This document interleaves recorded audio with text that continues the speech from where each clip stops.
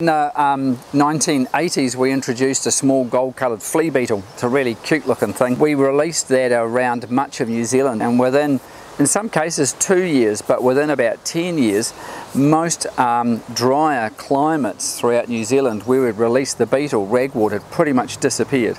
And that was a huge success in terms of biological control. In higher rainfall areas, Ragwort did persist, and so we worked with a group on the west coast and introduced a moth, and the moth prefers wet climates and feeding in swampy type areas, and its caterpillar stages of the moth also feed on the roots of seedling plants. And so in those wet areas like the west coast of the South Island, Southland, parts of Otago, central North Island, in those parts where we've released the moth, we're now finding that ragwort's disappearing from those places as well. So between the two agents, almost throughout New Zealand, ragwort's become a relatively rare plant. Regional councils almost never have to deal with it.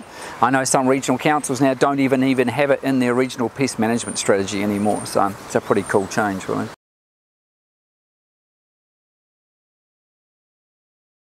What we've done with the study is we've used the fact that the beetle doesn't work in the very wet areas of the country. So that's allowed us to quantify costs to the dairy industry on, in this case, the west coast. And that gives us a costing if biocontrol hadn't happened.